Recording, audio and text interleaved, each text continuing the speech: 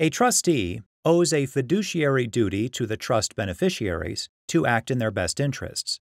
This duty includes the duty to exercise reasonable care in administering the trust. As the trustee learned in National Academy of Sciences versus Cambridge Trust, sometimes this means checking up on the beneficiaries themselves. Leonard Troland left all his property to be held in trust by Cambridge Trust, with the income paid to Troland's wife, Florence, until her death or remarriage. At that time, trusteeship was to pass to the National Research Council, an agency of the National Academy of Sciences, to become a research trust with the income going to the Academy. Troland died in 1932, and Cambridge began to pay the trust income to Florence. In 1945, Florence married Edward Flynn and moved to New Jersey, but didn't tell Cambridge that she'd remarried. Instead, she directed Cambridge to forward her checks to her sister's husband.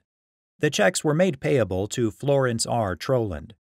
Florence would endorse the checks as Florence R. Troland and return them to her brother-in-law, who'd then endorse them himself and deposit them in various bank accounts in his name. During this time, Cambridge presented regular accounts to the probate court, which the court allowed. In the accounts, the bank recited that the trust was for the benefit of Florence R. Troland and that monthly payments were made to Florence R. Troland. The Academy had notice of these accounts and didn't challenge them, because it didn't know that Florence had remarried. When Florence died in 1967, Cambridge and the Academy learned about her remarriage.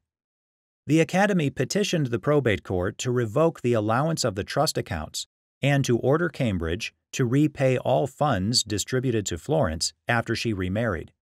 After a hearing, the court revoked the allowance and ordered Cambridge to restore the funds to the trust.